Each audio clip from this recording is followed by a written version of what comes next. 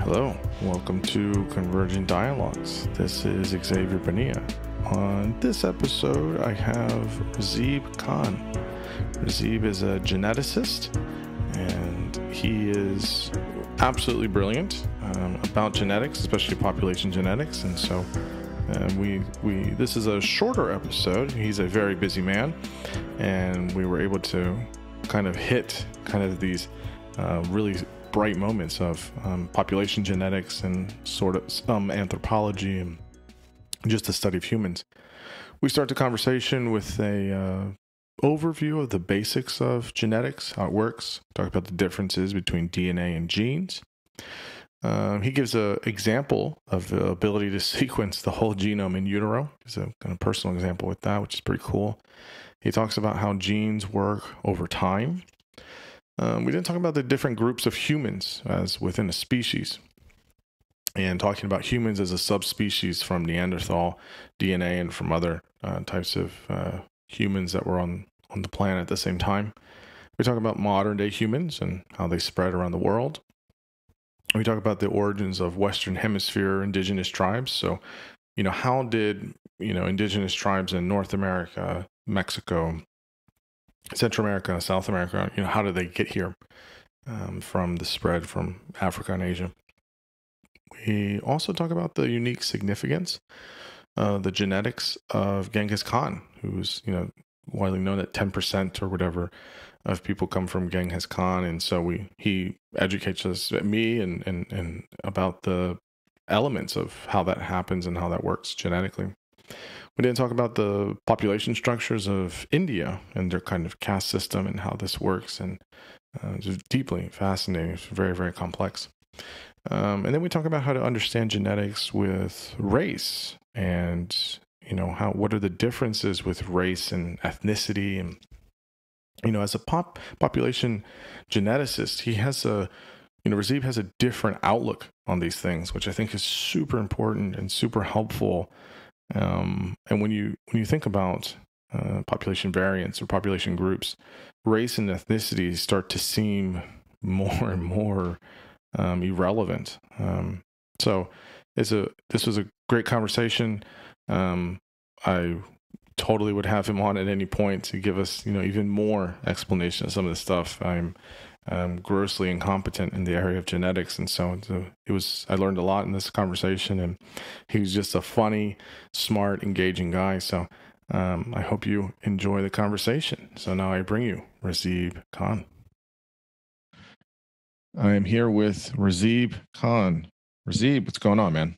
Nothing much. Everyone should subscribe to my Substack, razib.substack.com. Yes, go do that. It's awesome.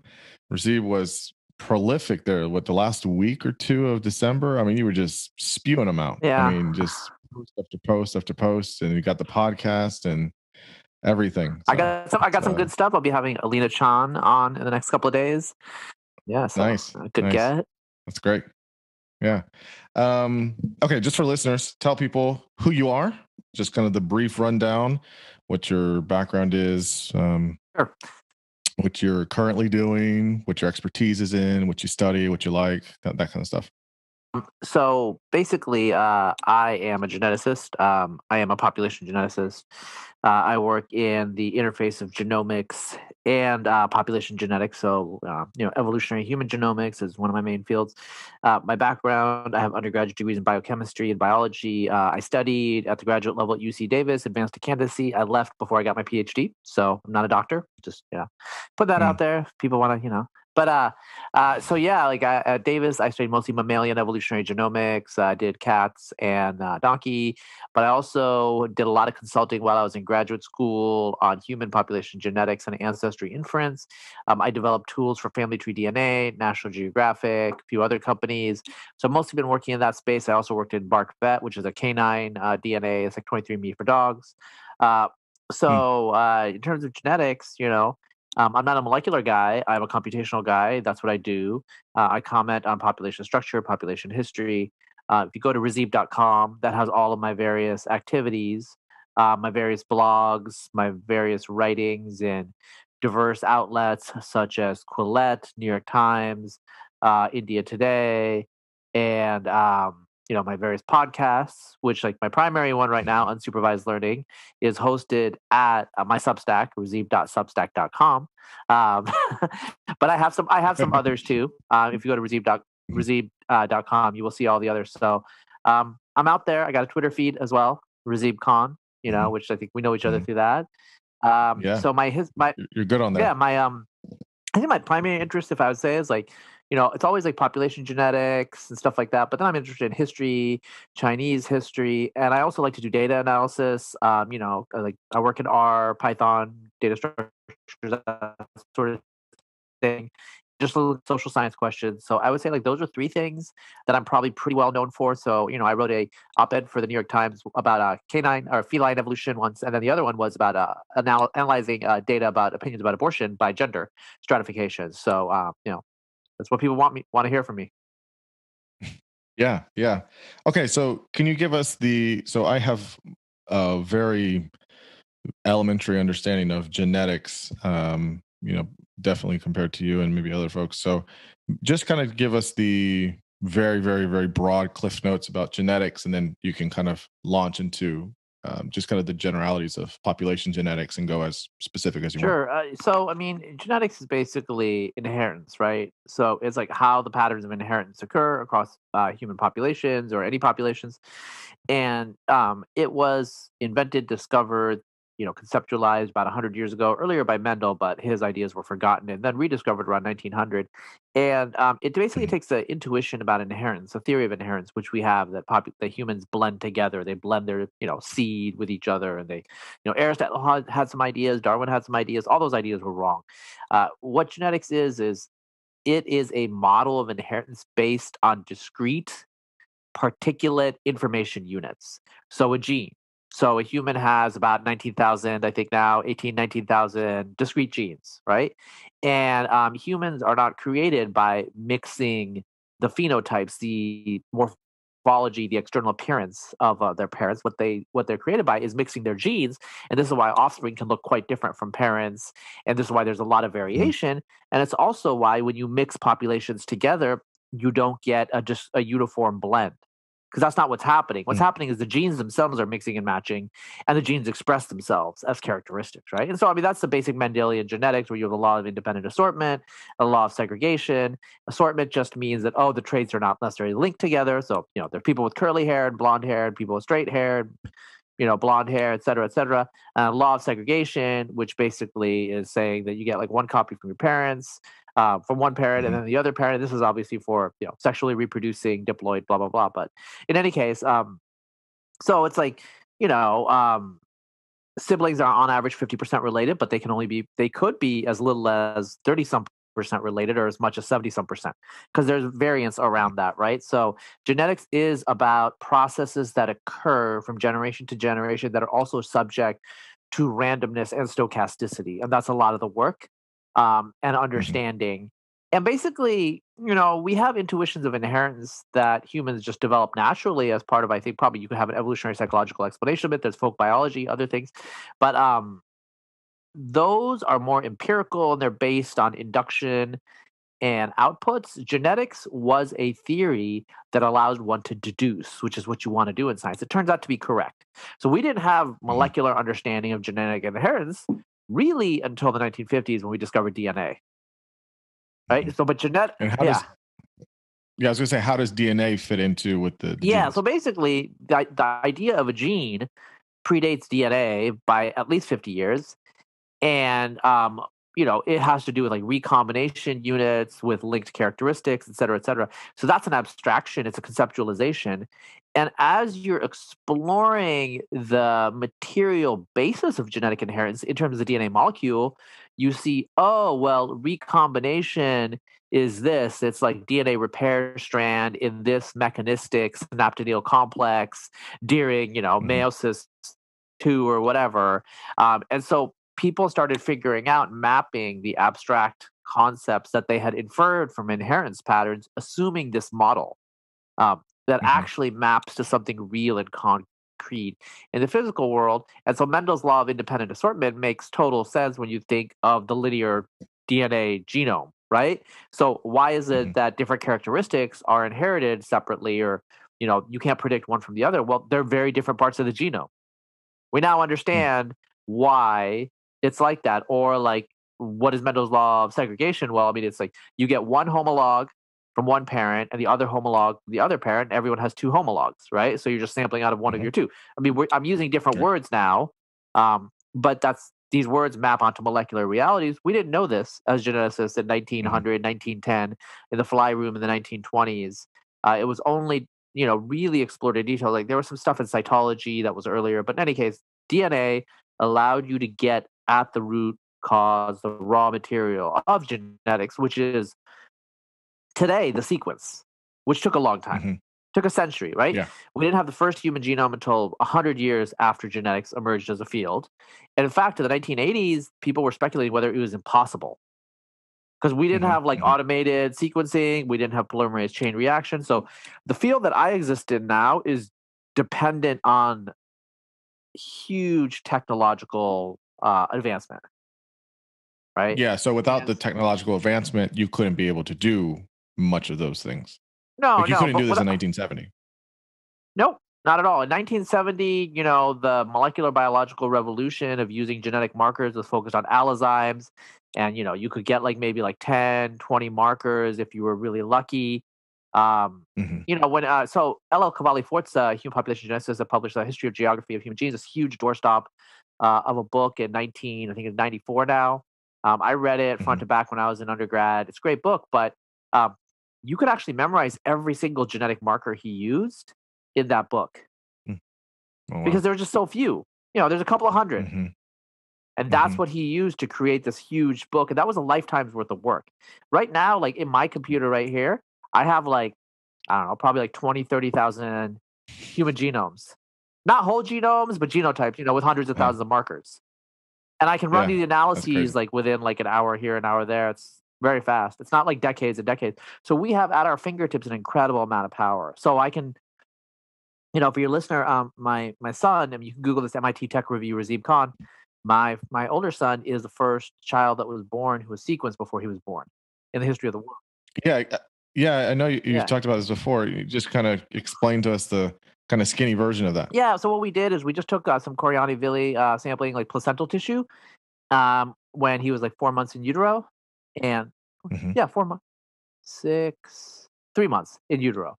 Anyway, the sequencing came Hmm. back when he was at 4 months, and so we took his tissue, we amplified it, and then we put it on a sequencing lane with a Portuguese mushroom, and I just got his sequences out of there, out of the assembly. And so people are like, "Oh, aren't you scared the genetic material was mixed with the mushroom?" And I'm like, "No, his genetic sequence is totally different than the mushroom." So what you do is like you have a reference sequence that you use to align the segments coming out, and it's just like Right. my son's reference sequences are not going to be like confused with a mushroom, dude. You know what I'm saying? So yeah, I'm chill. And also like I mapped him out Hmm. on the PCA. Like I wanted to like double Hmm. check that this was just like legit, and he's exactly between Hmm. South Asians and Europeans. So I was like, okay, it's a sanity check. So awesome. It's so awesome. Um, so okay, so genes are the inherited. It's what we get from our parents, grandparents, and all the way backwards, Yeah. right? And when you how with our genes and when we get inheritance, how far back can we understand things Well, I mean, about about you people? guys know. I mean, maybe you guys don't, but with molecular phylogenetics, and you know, they talk about the last universal common ancestor of all of all life, right? And so there Hmm. are some genes, there are some molecular processes, I think like some of the cytochrome genes that are extremely conserved, which basically means they never change because if you break them, you change them, you break them, and they're just like essential molecular processes. And these are usually used to create the family tree of life and stuff like that. Um, and Yeah. so you can go back a billion years, right? Because those never change. They change very, Yeah. very slowly, right? There are Right. some changes. Now there's other genes, I don't know, let's talk about like just like something in the neutral genome code which has no function. Those genes, they just change according to random genetic drift, so they're basically constrained by the mutation rate. There's no functional constraint, which means that natural selection is not working on them. Well, those you can't Hmm. go that far back because at some point all the letters will have turned over. And so like the Yeah. information signal ends. So you can go on those. You can go back like millions of years, maybe tens of millions of years, depending on like what the mutation rate and generation time and all these things are. But Sure. so my main focus is on the order of like tens of thousands to hundreds of thousands of years. I'm a microevolutionist. I focus on Hmm. microevolutionary scales. So basically, just like within the same species, humans. Hmm. Yeah. Yeah. So you never go outside to like primates or other types of animals or other Well, I mammals. mean, You just stick I worked in strictly to canine. humans. I worked in canine genomics and feline Hmm. genomics. So I have, but I don't do compare. So I don't do comparative analysis. I don't do like like traditional. Like some phylogeneticists will say it's only phylogenetics if it's different species. And so Mm. I don't call myself a phylogeneticist, right? Because I never worked across different species. I work within different species. So Mm. I'm curious about African versus someone from New Guinea. I'm not Hmm. curious about like a Siamang versus a gibbon. I mean, I am curious, and Right. I could do that analysis, but that's a Right. kind of a different type of analysis. Sure. Sure. Sure. Yeah. Okay. Yeah. So yeah, that's very helpful. Tell us about, I guess, in terms of what you do, mostly in terms of population. So let's do, I guess, a little bit of evolutionary tree stuff kind of here. First humans are where, in your opinion? I know there's some Uh, debate on this, it's but let's pretty clear start in there. Africa. I have to Okay. say, like, the word humans doing a lot of work. I have a Sure. very We Homo sapiens. yeah, but even that. So the paleontologists they get to decide those terms. Geneticists do not, right? And Okay. so now I think the last I checked, there's Homo neanderthalis and Homo sapiens. So Hmm. Neanderthals and our lineage, Homo sapiens, diverged 750,000, 800,000, maybe 900,000 years ago, somewhere in that range, right? Probably closer to 900. Hmm. And Hmm. so, okay, that means by definition, if you restrict humans to Homo sapiens, it's got to be less than a million years. I have like a very broad definition where I think everybody who's Homo should be called human. Hmm. Okay, so Interesting. What? Why? Why? why not? I mean, they can interbreed. I They can don't. interbreed. Mhm. Neanderthals can. It looks like they can do art. So we know that Neanderthals separated 900,000 years ago. It looks like they can do art. It looks like they have some representational ability. They probably spoke. You know, Mm. we interbred with them. We mated. We admixed with them. We have Neanderthal. Right. Pretty much everybody has Neanderthal ancestry. Much more outside Right. of Africa, but even in Africa they have a little bit. So I don't know. I mean, the lay public often says, well, if they can interbreed, they're the same species. Which like there's a lot of ideas. There's a lot of actually there's like 100 or more than 100 major species theories out there. So geneticists generally take a very instrumental view. They're not like phylogeneticists. So population geneticists are basically like, well, we'll just use the word species just in a useful way. We don't really care if there's like, I mean, we're not. Most of us are not religious. We don't think that God created like 450,000 species. You know what I'm Right. saying? The species is just like, okay, it's just tips of the nodes of the tree of Mm. life, right? And so Right. I say that humans, Homo, I mean, yeah, like they look a bit different. They're shaped a bit different, but I mean, you'd recognize them as human. I mean, honestly, you look at a chimpanzee and it's like kind of creepy, you know? You know what I'm saying? It's just like, I definitely feel that way with bonobos yeah, because they have like the same because kind of yeah, like gait when they exactly, yeah, stand, and it's like this yeah, like yeah. weird. So It's like a primordial version of imagine ourselves. something that's like 3 times closer to you. So some sort of like Homo Yeah, it's habilis weird. descendant, right? Like that would freak you out Mhm. even more, right? Yeah, that'd be Yeah, weird. yeah. So is it kind of a myth? I think it was Hirari that was doing the whole thing where it's like there's four different types of humans on the planet at the same time. There was like Homo It's not a sapiens. myth. It's just how you want to define it. Okay, yeah, better. Yeah, it's how are we trying to like have the Yeah. categorization of things, I mean, and right? it's more than 4 probably. It Hmm. looks like But it's at least that that's the floor. categories, but they would say it's Yeah, there's more probably than that. more. There's a lot of like weird little critters out there that we absorbed or ate or whatever. I don't know what we did, but Hmm. we're in a weird position right now where there's like one primary lineage left. For Hmm. most of the last couple of million years, for most of the Pleistocene, for example, our lineage, hominins, was much more speciose, as they would say, Hmm. right? So there was like multiple different types of species or lineages or groups of these humans, and now there's only one. So that's weird. Is there I mean, I'm sure there is hypotheses for why, It's because or God willed it. No, seriously, the main hypothesis is that like we're just like a super species. We're just Hmm, awesome. Homo sapiens, like the theory like 10, 20 years ago would be we killed them all. But mhm, now it looks like we have mhm, Neanderthal DNA, we have Denisovan DNA. In Africa, there's probably other types of things going on. So it could be that we mhm, just absorbed them genetically, that we just like mm, exploded demographically, like something happened X amount of time, and there was like a mm. massive demographic wave. And maybe we'll I mean, if we were still hunter gatherers, we would probably respeciate at some point. Hmm, interesting. You know what I'm saying? Like all So, all you need for speciation is isolation. Like, that's not mm, gonna mhm, happen too much today because there's just too much gene flow because of modern transportation. But if we were just hunter-gatherers, it's right. feasible that we could have respeciated again, you know? Mm. So it's very unlikely at this point that would happen Well, again. your civilization might collapse, but what you Sure. need is so basically, if we get off planet, it might happen again. So, Hmm, mm, basically, the rule of thumb and it's true, it's not just rule of thumb, there's some theoretical reasons. For 2 different populations, you need 1 migrant every generation to prevent them from diverging. hmm, That's all. You need 1. If it's below huh, 1, they start diverging. So imagine like there's people living on Ganymede and people mhm, living on Earth, mhm, and there's less, every other generation, someone goes between the 2. They would start to speciate. mhm. W Why? It's so interesting. Well, just because genetic drift, what happens is it's just you're random walking through space, and eventually you start to develop genetic incompatibilities.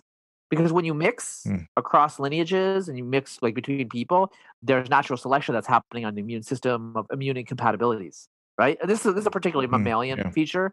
What happens when you have Mhm, mhm, separate lineages is eventually the miscarriage rate starts to get really high. There's already mm, evidence in Neanderthals and our modern lineage. We're not totally compatible. They're mostly compatible, but there's some mhm, genetic evidence that there was some selection of Neanderthal genes in our genomes to be mm, to like kind of get them out of there because they're not totally compatible. And so mm, when you have separation, the populations naturally start drifting off into different directions. But if you have one mm. individual going between, then it prevents that. Yeah. I never knew that. That's really It interesting. is an It's a obscure conservation genetic fact, but Yeah, it's super interesting. With this, the kind of this supercharged humans that we are, I guess, now, what are the mixes that we have? Is it just a mixture of all the like, the main yeah. four, or other types of species? As far as we know, genetically, Well, so how we much do know we have? we know that like everybody in the eastern half of Asia and to a large extent Papua New Guinea and Australia, to a much larger extent, have Denisovan, which is a sister Hmm, lineage with Neanderthals, right? And so hmm, one thing with Denisovans is that we're finding out is it looks like Neanderthals were one boring lineage. Denisovans were multiple different lineages, like deeply diverged hmm, themselves. So the difference between 2 Denisovans could have been greater. I mean, was greater than the difference between Khoisan Bushman and say hmm, someone from Alaska. They're really, hmm, really different. Denisovans had a lot of internal structure, a lot of racial variation. But in any case, everybody in the eastern half of Eurasia seems to have some Denisovan, as well as like people in the New World, a little bit, not too much. In Papua, it's as much as 5%, which is a fair amount. Yeah, wow. Papua, like the Oceanian people have 5%. They might have gotten multiple Denisovan admixtures. So Huh. multiple Denisovan populations were absorbed into them. So Neanderthal, everybody outside of Africa is about like low twos, like 1.8, 1.9 to like low twos, low 2%, right? Hmm, Neanderthal. And then in Africa itself, it's a little bit more complicated because we don't have ancient genomes, but probably at least a couple of percent of something that's really, really different from the modern human lineage, which is very distinct from everything else.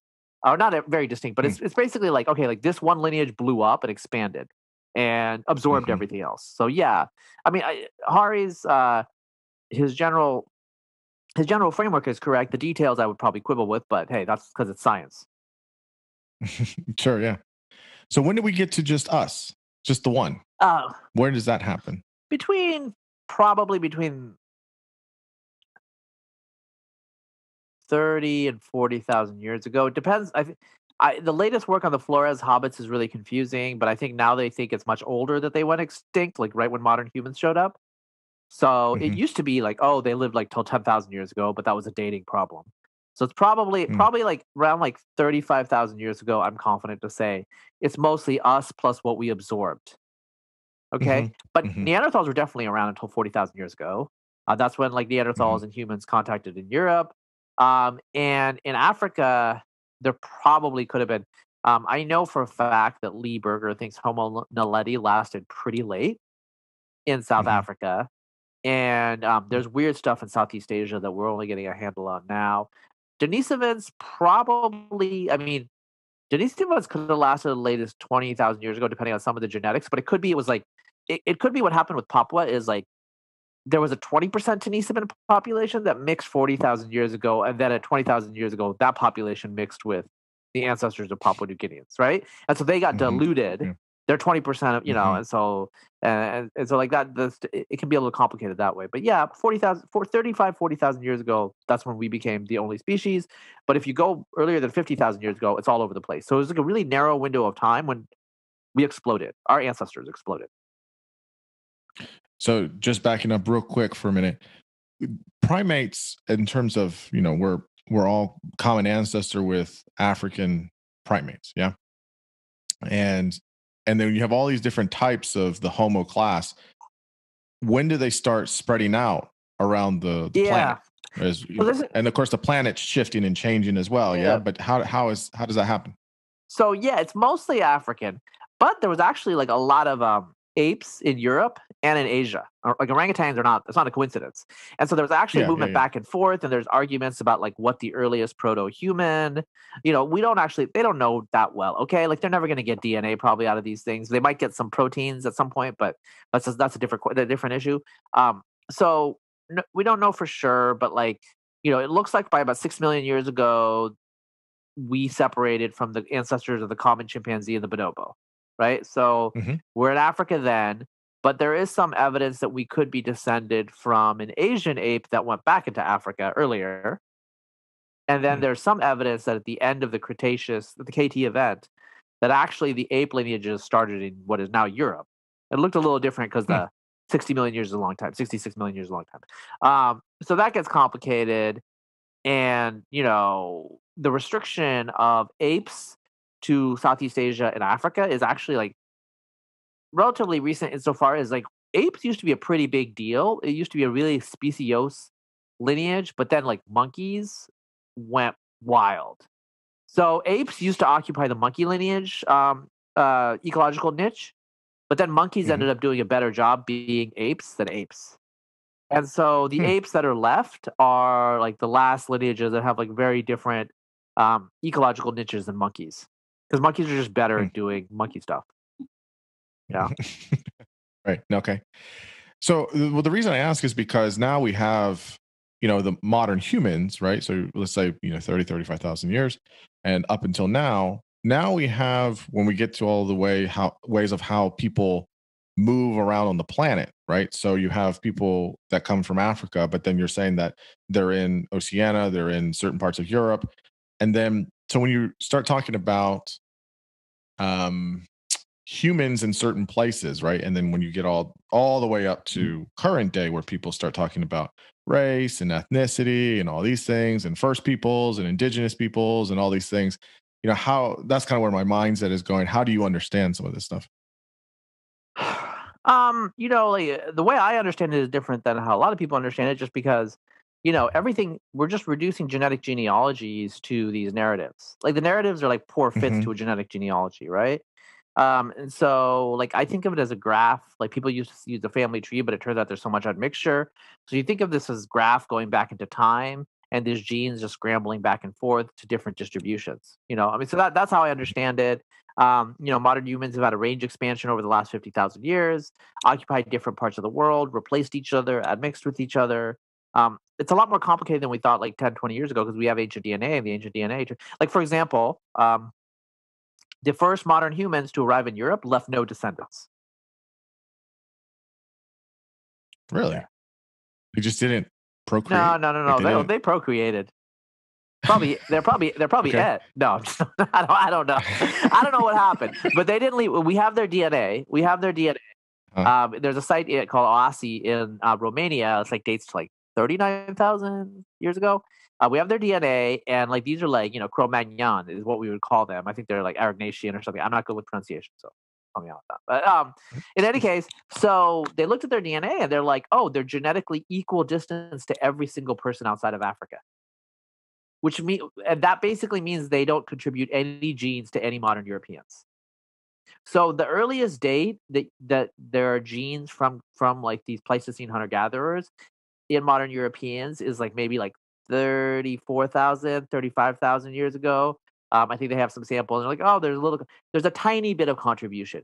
Most of the ancestry in modern Europeans dates to the last 10,000 years with farmers coming out of the Middle East and people coming out of the steppe. So the Ice Age ancestry, like the cave paintings that you see in Altamira and those places, those people only left a couple of percent of their genes in Hmm. modern Europeans. Modern Europeans are mostly the descendants of newcomers. I've never heard that. Why? Why? Why do you think that I is? mean, I mean, how many Native Americans are there in the United States? Oh, I have no Yeah, a idea. couple of I million, have no but I'm idea just the saying, like, number. it's proportionally, it's very small. So Hmm. like, there's no need. I mean, like, if you come with a better way, quote, way of life, you know. So there is evidence. So there's two things. There's actually multiple waves, and I'm not gonna like confuse your listener too much, but like there's an early wave, no descendants. There's a second wave. Some of the names you will have heard in books and science fiction or fantasy or whatever, like Gravitians, Magdalenians. These people Mm-hmm. mostly didn't leave much descent and didn't leave much of their heritage anywhere, but they did leave a little, 20, 30,000 years ago. And then after 15,000 years, there was like a later wave, I think like Epigravitian, something like that. They come out of like, say, like modern Turkey, Southeast Europe. They're the primary hunter gatherers that were in Europe when the hunter gatherers came. And they left some of their genes, like maybe let's say like 10% in modern Europeans. But most of the Mm-hmm. ancestry in Southern Europe is from farmers that came from Anatolia, um, Okay, where's Turkey, that again? That's in Turkey. Yeah. Turkey, right? So Yeah. they're basically the farmers, the agriculturalists, right?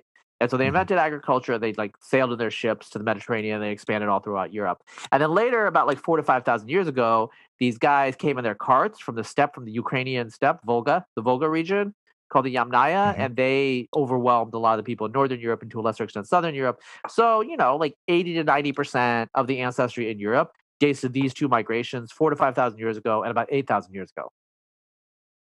Right. And so very little of it is left from um, the cave people. And we know a lot about Europe because there's a lot of ancient DNA, there's a lot of archaeologists in Europe, et cetera, et cetera. Sure. But we can tell similar Sure. stories of a lot of other places. Not always similar. Sometimes there's differences.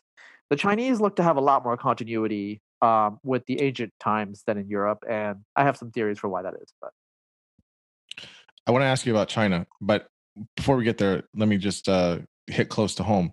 So, in terms of the Western Hemisphere and indigenous tribes all up and down North, Central, and South America, there's like obviously like when people came to the New World and they're like, we see like, natives here in Canada and United States. And then you have natives down in, in the with the Mayans and the Incans and all that stuff. Like how did like they had to come there at oh, some point. they've Like always how been did here, man. so they've always been on the Western Hemisphere? Yeah, that's what the indigenous traditions say. Sorry, I'm just. They were born they were born from the No, dust. it was the younger brother of Wolf, But anyway, How did they get here? yeah. Like, So how did they get oceans yeah, so it's called across? so basically during the Ice Age, I think it was like last like I'm going off memory here from grade school, but I think the sea levels at the peak of the last glacial maximum was 60 feet lower, and so there was a place called Beringia, which is basically a tundra savanna between Alaska and eastern Siberia. And the Native American peoples, we call Aboriginals in Canada, Indigenous, whatever. They were Right. probably they were like we have ancient DNA. They were Siberian hunter gatherers that stumbled onto Beringia, which was actually much richer. the Northeast Siberia or like Alaska to the. So they were stuck there, and it looks like they Mhm. show up around like 15 to 20,000 years ago. Their ancestry is about like 2/3 really, really anciently related. Like we're talking 20, 30,000 years ago to people of Manchuria. The other Mhm. third is Paleo-Siberian, which doesn't exist in pure form in Siberia. And this Paleo-Siberian is actually very, very distantly related to the ancestry of European hunter-gatherers, about a third of their ancestry. And this Paleo-Siberian is Mhm. actually found all over the world. It's found in India. Anyway, that's a whole different thing. Yeah, it's really complicated. Mhm. But Yeah. so the early Native American people, they themselves are a mix. Their Y chromosomes tend to Mhm. have a lot of haplogroup Q, which is Paleo-Siberian, and their mtDNA tends to be more East Asian. So Mhm. they're stuck up there, and then at some point the ice opens up and Beringia starts, Mhm. this is like Atlantis thing, right? Like they got to go somewhere, right? And so they went into the new world, and it was a pretty empty new world. They expanded, massive demographic expansion. There was a few later migrations. The Tool culture, some of the Eskimo, Inuit groups, they came relatively recently, like say within the last 5,000 years, I think, from Siberia. And they have some contacts. And there's the Nadene people, the most famous of which are the Navajo speakers that are in the Northwest, and they seem to be connected to another relatively recent Siberian migration, say like 10,000 years ago. But those are minor Mhm. contributions. Mhm. So how about down in Central and That's South from the America? first Beringian, first American, and Okay. yeah. So there's not that much anything after the initial Beringian wave, and so like they were in Beringia for thousands of years, just kind of pretty isolated, because they couldn't go to Mhm. the New World, and I mean they could go back to like Siberia, but Siberia. Why would you go back? So there wasn't that much like, back migration. Huh. That's so interesting. So, okay, so tell me about China and well, I know you wrote a was it yeah, you wrote a Substack piece, right? Well, About that was about Chinese history. Genghis Khan, right? Did you write So I about wrote about this? Genghis Khan and how, like, 10% of the people in Central Asia are direct paternal descendants by Genghis Khan about 10 years ago. But for Discover magazine, it's a really, really widely read piece. Yeah. I've heard this a lot and I've read Yeah. it, but just for listeners, everyone should read it, but just give us the kind of summary Well, of it, so, like I've heard this a yeah. bunch of So times, basically what happened in 2003, a paper was published. Basically, it showed that throughout much of Central Eurasia, men have the exact same Y chromosome. The Y chromosome is passed, uh, from father to son. So, something like Mhm. 10% of men in Inner Asia and Central Asia have the same Y chromosome, and it dates back 1,000 years. And the hypothesis is this is the Y chromosome of the Borgigian clan of Temujin, Genghis Mhm. Khan. And one of the reasons Right. why it's validated is it's really high frequency in Eastern Mongolia, where the ruling families are all of the Khalkha Mongols are all Borgigians. They're Genghisides. They're descended from Genghis Khan, and it's also found in groups like the Hazara in Afghanistan, who are descended from. Their legend is just they're descended from Mongols. Well, it turns out a third of their males have this haplotype. So until you dig up Genghis Khan's grave and check, you don't know for sure. But the people who claim they're descended from Genghis Khan have this, and then a lot of other people who have a history of like Mongolian legendary ancestry also have this. And it's a star phylogeny, which means that it its evolutionary trajectory is such where it was at a low frequency for a long time, just like everything else, and then it exploded. So when something goes from Mm. like one to two copies to say like thousands of copies in 200 Mhm. years, you see a star phylogeny because everything is separated by one or two mutations because there haven't been enough time for mutational structure to develop to create a tree, right? When everything Mhm. just blows up like that. And so there's other star phylogenies in the human genome, but this is one of them. And so the hypothesis is like, well, Genghis Khan was known to have a huge harem. He's known to have a lot of sons. Like the only Yeah. children of Genghis Khan that we know are from his high status wives. But I Mhm. mean, presumably there's like a lot of lower status wives that he had offspring with, or his brothers. Like his brother Qasr, for example, he is partly a progenitor of the Manchus of the Qing dynasty in China. Just so they're all over Mm. the place. These Genghisides, right? So the hypothesis is social selection for this prestigious paternal lineage resulted in a much higher frequency, and Mm. this is only through the paternal line, but this would also mean that there's a lot more segments of Genghis Khan floating around in the world, in the whole genome. Oh, I mean, not like wow. 10%, but like, a non-trivial proportion. And I know Hmm. researchers are looking into it, of how to calculate it, how to infer it.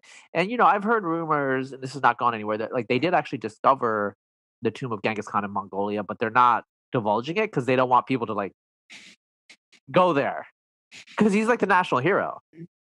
I mean, yeah, I mean, he's a huge historical figure. I mean, he's got a very The big statue. history, obviously Yeah, too. the big stat. But Have you? yeah, I mean, people should Google the Genghis Khan statue in Ulaanbaatar. It's this giant statue. yeah, that's so wild though. How like the whole 10% thing is crazy. Um, okay, and then real quick before we move on to one other thing. This is you could talk about this for hours and whatever, but India, India has a lot of Yeah, people along with China, and but they have a lot of, I don't know how you describe it, groups, population structure. ethnicities. I don't know. Population structure. Yeah, yeah. There Caste. you go. Yeah, Caste. Yeah. yeah. Explain that to us a little bit. I know you can be Yeah. here for hours explaining it, but No, so I mean, there's this. India has like a lot of these castes, a lot of these ethno-linguistic groups. Sometimes they're the same languages, and they don't intermarry, and all this stuff. And there was a theory that was really common 20 years ago that sociologists and historians were like, "Oh, well, the British created these categories and blah blah blah, and mhm, they didn't really exist really well before that, but." The British are very rationalistic and they segmented society. And then the geneticists looked at the genes, they're like, damn, these are old.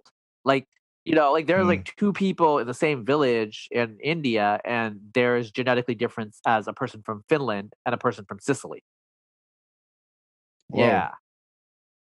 whoa, Yeah. whoa, that's Yeah. wild. And they looked, I mean, Wow. people in these villages, they look different. Like they know, that just by your face you can tell. So they're very, very endogamous. There's a lot of inbreeding going on. And it's just mind blowing. You don't see it anywhere else in the world, really, to this extent. Like there's a Hmm. few, it'd be like, like Jews in Europe were like endogamous and all that stuff. And it'd be like if there was like only Jews, but like all different types of Jews. There's the Hmm. Brahmin Jews, there's the, whatever Jews, there's all these different types of like groups that don't intermarry and that have their own way. And that's how it is. And so it's just kind of mind blowing. It's like very different than China, where it's like it's all pretty straightforward. It's like there are people in the north are related to people in the north, people in the south are related to people in the south. In India, less than 50% of the variation can be explained by regional variation.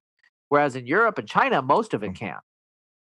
Where it's Wow. like, with just with like isolation by distance and genetic gene flow, it's just like, okay, the further you are away, the less likely you're to marry someone. But in India, it's not necessarily like that. You're not going to Hmm. marry the people from a different caste in your village. You would much prefer to marry Hmm. someone from a different village that's of the same caste, right? So there's a Hmm. lot of that Hmm. structure going on. I mean, obviously there's north south differences, but overlaid on this is this like really deep internal structure. Hmm. And that's just been there. The Co- British don't No, get to take one credit to for two that. thousand years, maybe older, but Indians themselves, like Europeans, are the product of the fusion of different groups. So one of their ancestral groups, there's let's do three different groups. There's three different stem groups. One group is very like is distantly related to the indigenous people of the Andaman Islanders and just like dark skinned natives of Southeast Asia before the rice farmers came. Like so that's one of their ancestral groups. So that's like an aside. So there's like a lot of Indian ancestry is also from the West, Hmm. related to ancient people, Iranian farmers. And the third component, it's a small minority. It's like 15% of the overall ancestry, but as high as 30% in groups like Brahmins or in Pakistan are basically these like chariot spear chuckers from the Eurasian steppe. Hmm. You know what I'm saying? And so they're just basically like Bronze Age, like warrior marauders that came down. And like you read the Vedas, the Rig Veda and stuff, like these guys were like fucking barbarians. You know what I'm saying? I mean, they're just like they're fucking like they just like fuck shit up. Right. They call I mean, the Aryans. Yeah. You know what I'm saying? Yeah. I mean, that's where the word comes from, like the free people. Huh.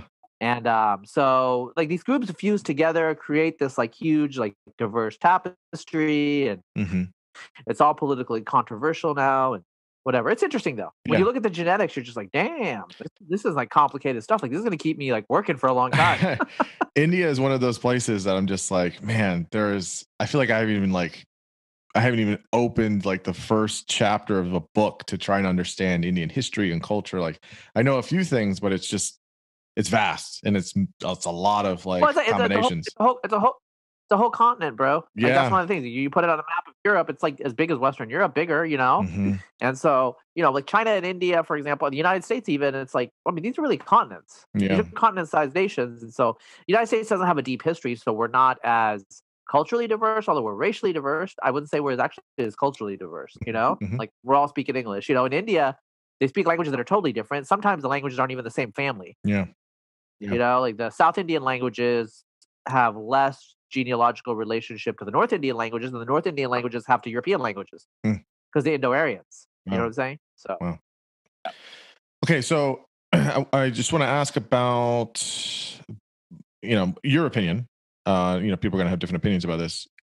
Obviously, more recently, people have thought about race and ethnicity and all that stuff. And from you, as someone that's doing population genetics, is it something where you're just looking at, um, kind of the term, population groups, as opposed to, race doesn't exist, and I don't, we don't like that, we don't use that, or how do you think about currently, modern society, about race, yeah. ethnicity, and groups and all that?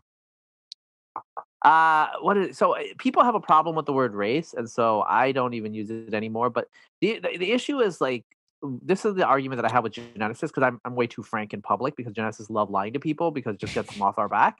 Um, I mean, being totally frank. Yeah. Yeah, I think you shouldn't communicate to people in a way where they take a different lesson from you than you are literally saying. What do you mean? So let's say that a geneticist says biology has disproven race. Hmm. I know exactly what they're saying there. Hmm. Like humans don't really exist as subspecies. Like there's too much gene flow, blah blah blah, and also like all non-Africans are their own clade, and Africa has all these things, right? Hmm. But like, what does like the layperson take away from that? Like they take away that like there's no structure, Right, it doesn't exist, it's not a real thing. but that's not what you're saying. Right. And Right. so like my question is like, well, why are you saying something where you know that people are not going to take I know why they're saying that because they want them off their back. Right. Hmm. So um I like to be like honest and accurate about these sort of things. So, I try to make it clear like you can use whatever word you want, but basically what we're doing is we're like doing human evolutionary history and like these groups separated x thousands of years ago and remerged and like if you give me someone's genotype I can tell you where they are pretty trivially. Hmm. You know what I'm saying? Like if you give me 100 polymorphisms I can tell you which continent with like 99.9% certainty, right? Hmm. If you give me like 1,000, I mean I can tell you what subregion. If you give me 100,000, you know if you give me a whole genome, I can tell you their whole population history just from their one single genome, because the genome is basically a collapsed pedigree, right? Like your genealogy, you have two, eight great grandparents, and then it just explodes out. And Right. so from a genome, you could infer a lot of those things. In any case, my only point there is, what is accurate, what is precise, like that's really important to me. I don't really care about the terminology. People don't like to use the word race now because now it's got all these social connotations. So I guess that's fine. The only issue is like the social connotations of race like do map onto some like straightforward reality. Like my ancestors are from eastern Bengal, from Bangladesh. And so genetically about like 20% of my ancestry is closer to East Asians, like Burmese, and the Mm. other 80% is conventional subcontinental ancestry. I have about 15% steppe ancestry total, and the rest is a mix of ancient indigenous South Asian and Indus Valley civilization. My Y chromosome is R1A 1A Z73, so I'm badass. You know what I'm saying? Like those who need to know exactly what that means. My mtDNA is U2B, which is the same as the woman whose whole genome was sequenced from Punjab, from the Indus Valley civilization. So I bring them both together, bro. You know what Oh I'm saying? wow. Oh Yeah, that's what I'm wow. saying. Like I am Yeah. like, You're a uniter. yeah, I am the uniter, not a Yeah. divider. I agree with you about the how people look at, um how people are interpreting things, or how they're, people will say something in a certain way and then they'll take it another way. And so for you, you're fine with race. You're fine with saying you're this or you're that.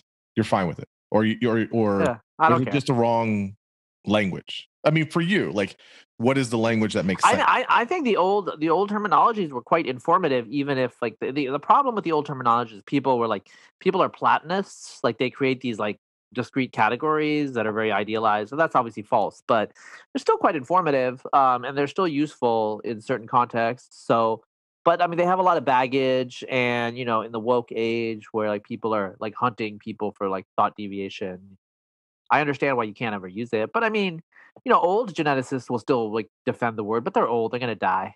They're married, like Jerry Coyne. Jerry Yeah. Coyne will defend the word race, but that's because he's emeritus. He's old. He's a curmudgeon. Like Yeah. young ones will not because Yeah. they just go with the flow. They're conformists. Most people are conformists, so they'll just go with the flow. But population structure is real. But there are people out there who don't work in human population genetics and they don't know it. So they sincerely say that it's trivial, and I'm like, not trivial. You know, Mhm.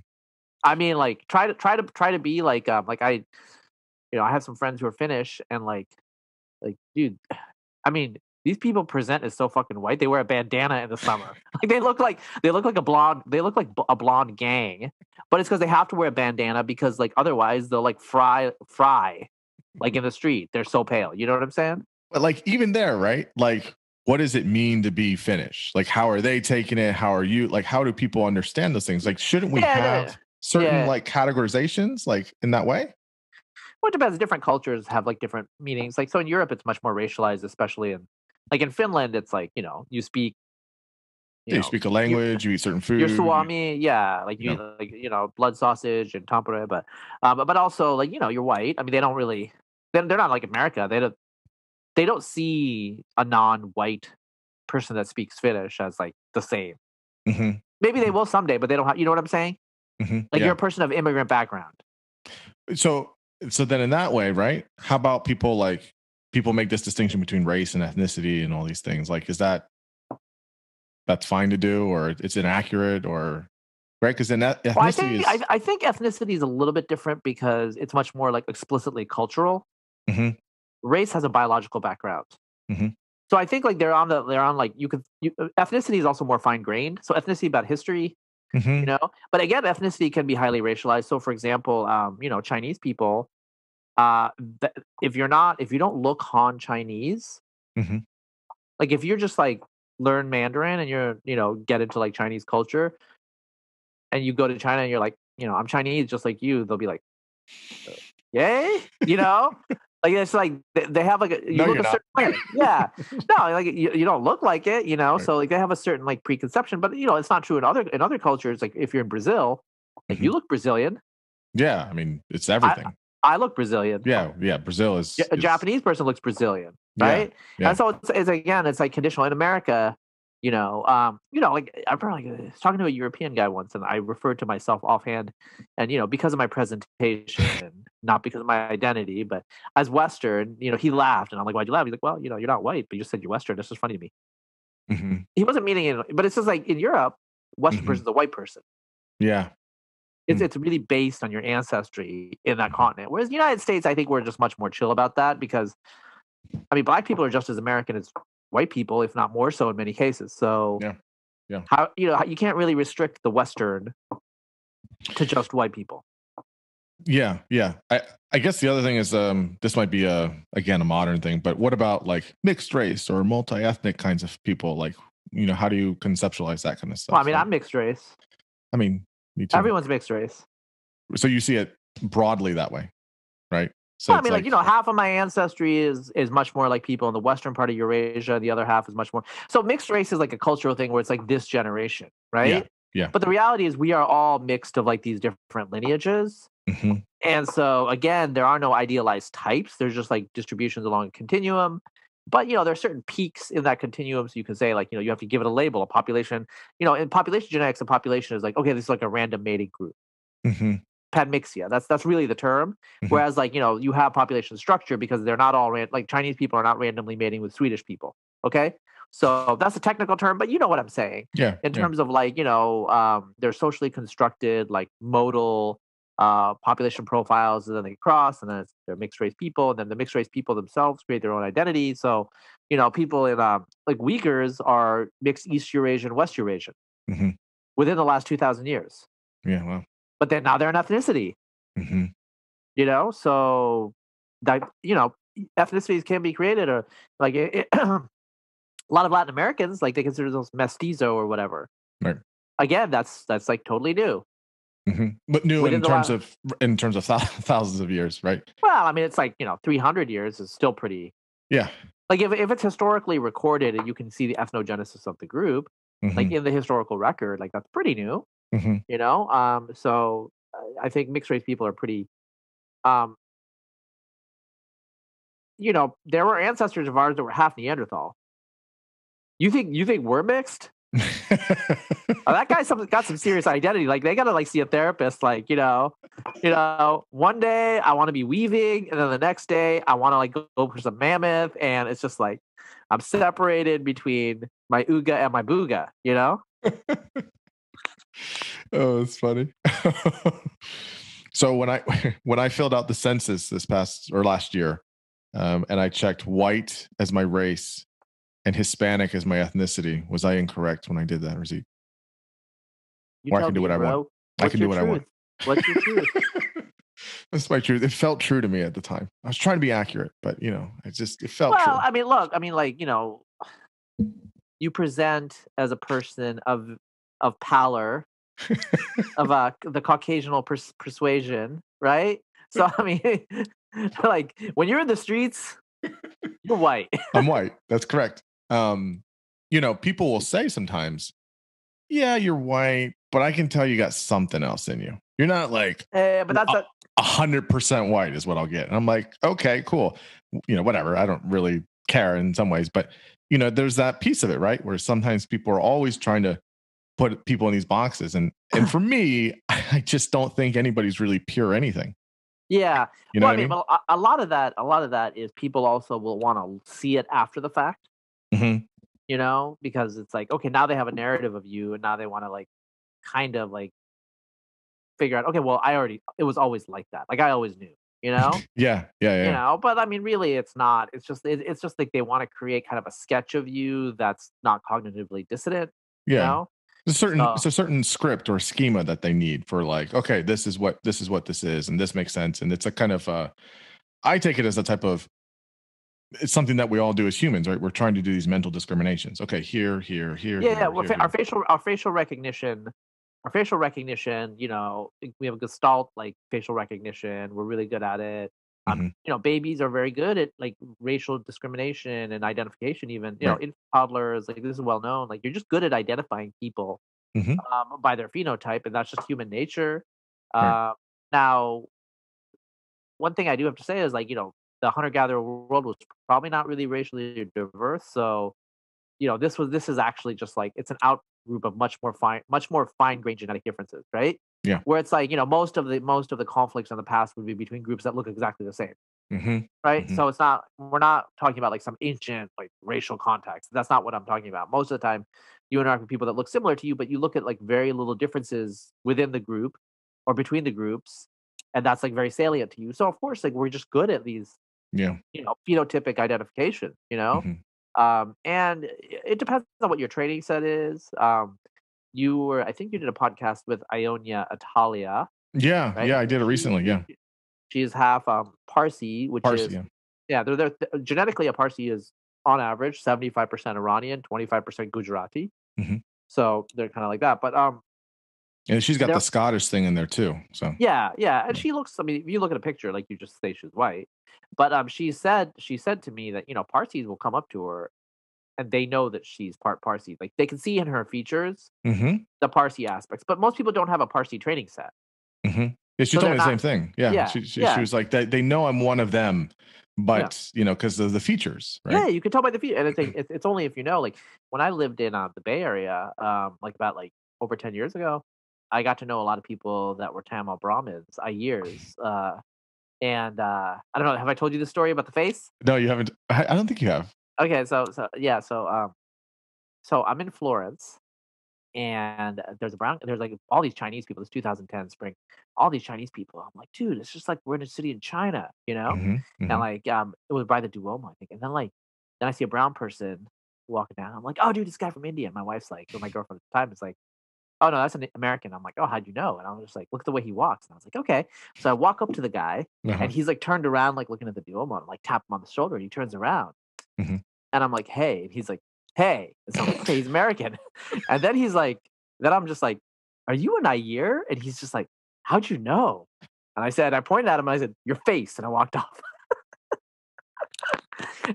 Now, my only point is there's a particular type of face associated with that subgroup Right, right, right, right. that I had developed a training set, like, being in and around Silicon Valley, seeing South Indian Brahmin, software guys, and like he had that face, Hmm. So I wouldn't have been able to do that like 2 or 3 years earlier because I hadn't had the training set. It's like Hmm. we're good at queuing in at that information and recognizing people.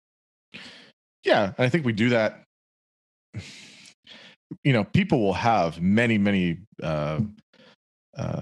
negative things to say about that, right? It's like, oh, it's this actual discrimination, it's racial discrimination. I think no, I think in general, in terms of mental discrimination of what we do as humans, we learn certain traits about certain things in facial recognition to know, okay, this is this and this and this. Whether there's a value judgment placed on that or something else is a different story. But in terms of us making the distinctions, yeah, I think we do it all the time. Like, I can tell when someone's from South America and someone's from Central America. Again, that's very loose, but Whoa, but whoa, it's dude, loose.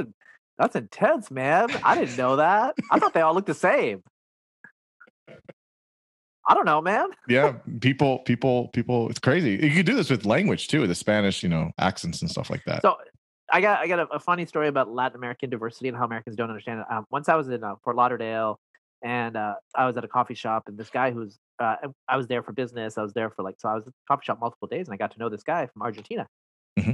And I asked him like what his story was, and he's like, "Oh, he's been here since high school, and he's in college, blah blah blah." And we're just talking about Latin America, and I'm like, "Oh yeah." And then he was like, and I was like, "Oh, people, Argentina's not like most people here from Miami. There's Cuba. There's some Mexicans. There's Venezuela. Argentina's pretty far." He's like, "Yeah, I don't. There's not that many Argentines." So Hmm. when he came to the United States, he was welcomed by his host family. I think he was in Georgia. Hmm. They wanted to make him feel welcome, so it was like a taste of home. Oh So they no. ordered out from the Mexican Oh my restaurant, god. Oh my god. Oh and no. he couldn't eat the spicy food because his favorite food is steak. Yes. And And a Malbec. yes, and so they were like super confused. Like, okay, like how come we can eat this spicy food better than you because you're from Latin America? Oh my And goodness. and presumably this was a more cosmopolitan family because they're hosting someone from Argentina. Sure. Yeah. But like Mexico, Argentina are actually very far away and they're very different culturally. Very different. I mean, But that was his illustration of like people in America, they don't know the difference. yeah. What is it? 22, 23 countries in the modern era. Yeah, each place is so wildly different. My wife's from South America.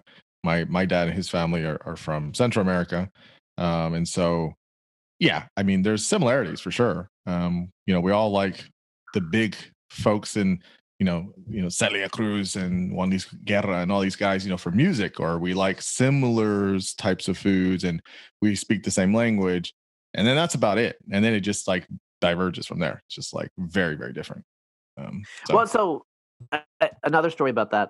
So I had a friend from Guatemala, Mhm. and anyway, I think he was in Honduras, Mhm. and he was like, "Oh, well, like let me cook dinner or something like that." He's just like, "Where are your tortillas?" And people in Honduras were like, "We don't eat tortillas here," and they were like, he was like, "What?" And so he had not realized that the tortilla belt ends in Guatemala. It's like Mexico, Guatemala. Mhm. It doesn't go further south. El And Salvador he was does it. We do it a little bit. uh, We do it a little bit. okay, okay, Yeah. but not Honduras apparently. Yeah, well, Honduras is an interesting place, at least, because they have the I guess it's the Caribbean on the east side of them, and so they have a lot of I think they had more of the slave trade and they have more mixing there. And so, Guatemala and El Salvador on the other side. So they're kind of a little more similar. So there's some things that get, mixed in with what they do and what they don't do. For example, in South America, they don't eat tortillas, right? They Yeah, eat rice. which is I good, remember, man. Which is it's good. like weird. I remember when the first time I went to South America, I was just like, why do you guys eat rice like 3 times a day? This is so weird. It's like Latin people eating rice all the time. Why not? Oh, it's fine, but it's just not. I was like, "Where's the tortillas?" So it's just, yeah. Latin America is a very wild place, super diverse. Okay, Razib, I want to be mindful of your time. I know you're a busy guy. Tell everybody where they can find you, where they can subscribe to all your stuff, where can they Yeah, listen to you? yeah. So I got like a bunch of different websites, but so the two primary ones, razib.substack.com. I have a Substack there. Got some premium content, but like sign up, give me your email so that I get your mailing list.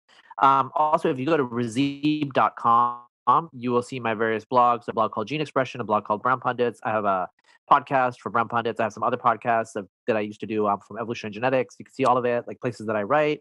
On Twitter, uh, twitter.com/Razib Khan, unless I'm suspended or something. But yeah, but if you go to razib.com, you'll find it all. But really, just go check out my Substack. I'm just trying to get as many emails and just get, captured audience there because, that way, like, I have you forever. Yeah. Go to his Substack. It's great. He writes really awesome stuff. He's fun on Twitter. Razib, thanks for coming on and giving us all your information, man. You're bright and funny, and I love it. My pleasure, man. All right, man. Thanks.